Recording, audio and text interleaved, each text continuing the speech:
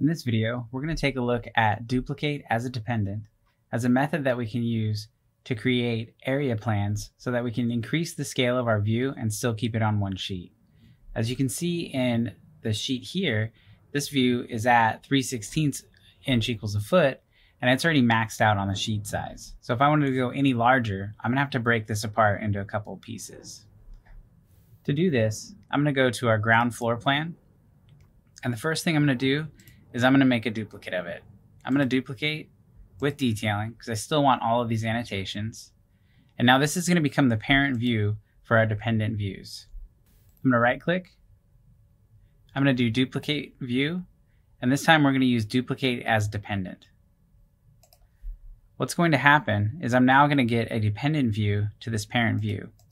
And what's great about this is any changes I make to the visibility and graphic overrides or any of the view specific properties that we see here, that'll also take place to my dependent views. So if I change the scale to say 1/4 inch to make it a little larger, what I can then do is go to my dependent view, and I can actually adjust the crop region of this view to split the plan in half. And if we look at our overall view, you can see that I have the crop region for the first dependent view that I created. If I do it again, duplicate as dependent, I'll get another one below, and I can do the same thing to this one and adjust the crop region. I'm going to rename these.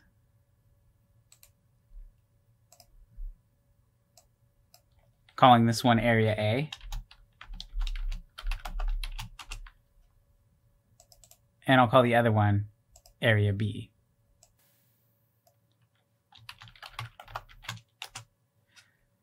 Now I want to leave a little bit of overlap space here, just for clarity between the two plans.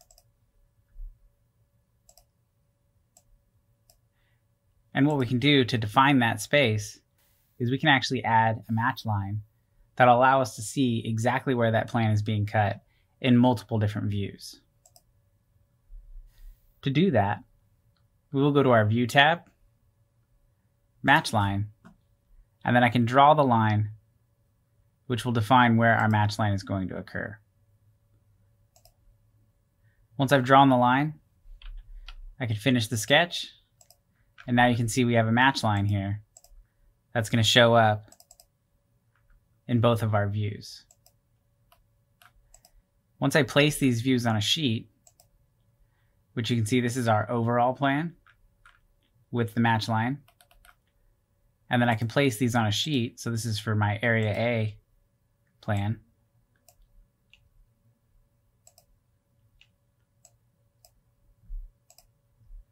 And then I can put Area B on the Area B sheet.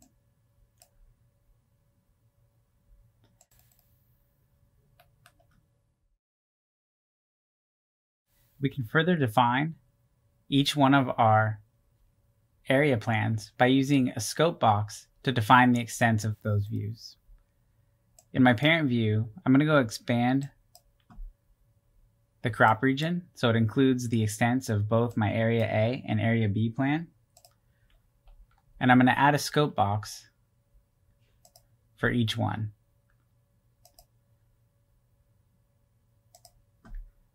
This scope box can have a specific name. I can call this one Area B.